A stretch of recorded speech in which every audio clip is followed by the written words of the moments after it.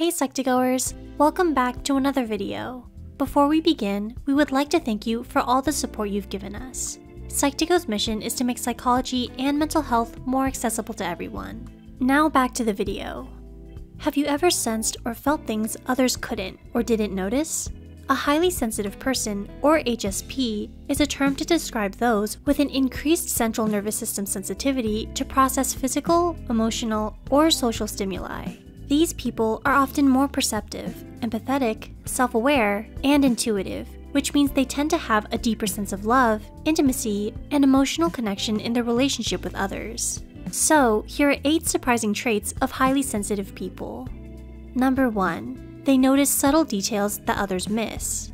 Do you notice even the smallest changes in others? Whether it's a change in appearance or a shift in behavior, you somehow always notice. Highly sensitive people process sensory information more carefully, so you may be naturally talented in observing the finer details and reading between the lines that others tend to overlook. Number 2. They take more time in decision-making. Does it take you longer to make decisions? Highly sensitive people process more information than others, where they relate and compare what they observe to their past experiences. So it may be quite normal for you to take more time in making decisions, since you need to take into account every option and outcome imaginable. Impulsivity and spontaneity is something you dislike, since you don't want to regret your decisions later on. Number 3. They can be easily overwhelmed. Do you often feel overwhelmed when you have several things to do within a short amount of time? Compared to others, highly sensitive people process a lot more information, so it can be easy to feel overwhelmed. Too much sensory stimuli, such as noisy crowds, bright lights, or uncomfortable clothing, can also be overwhelming. So you may have a tendency to stay away from parties, nightclubs, or concerts.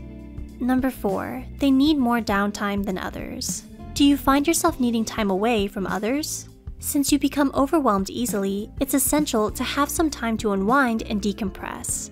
Whether you're meditating or playing games in your room, this time alone helps you recharge and clear your mind. So it can be common for you to disappear from your social groups for a few days at a time. Number 5. They are more self-aware than most. Are you more introspective than most? With heightened sensitivity, you tend to be more in touch with your feelings and thoughts. Compared to others, you are more able to be aware of and recognize your own strengths, weaknesses, and needs, which may result in a richer and satisfying inner life. Number 6. They experience emotions on a deeper level. Are you the type to wear your heart on your sleeve and struggle to mask your true emotions? Highly sensitive people have a tendency to make decisions based on their feelings. Because of how you are able to feel things more deeply than most, you tend to make decisions based on those feelings and react to situations more emotionally. Number 7. They are their worst critics. Do you always doubt yourself, especially when you are attempting something challenging?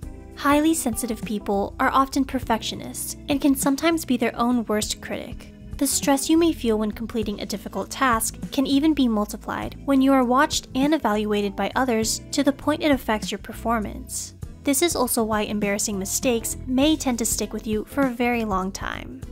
Number 8. They tend to avoid violent media.